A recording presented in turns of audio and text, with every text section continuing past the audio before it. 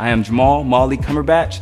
This is the Eternity Dance Academy, and this is how we do it here. Check us out even more at eternitydanceacademy.com.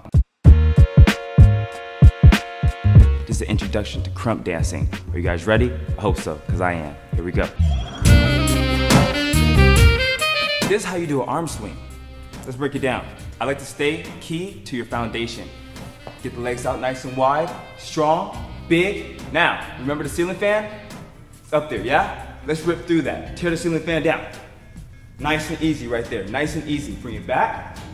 Easy. Back. Easy. Back. Easy. Tear through. Tear through. It's like having like sheets in front of you. You always want to rip through. Rip through.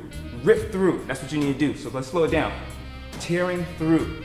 That's all you always want to do. Tear through. Tear through. Tear through. Tear through. That's what you want to use. You want to have another analogy? Sword. Tear through.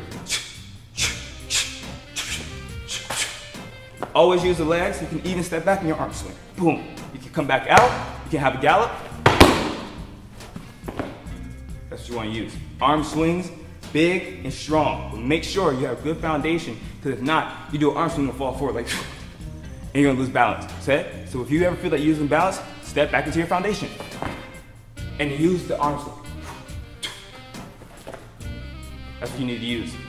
Foundation, technique, form, creative.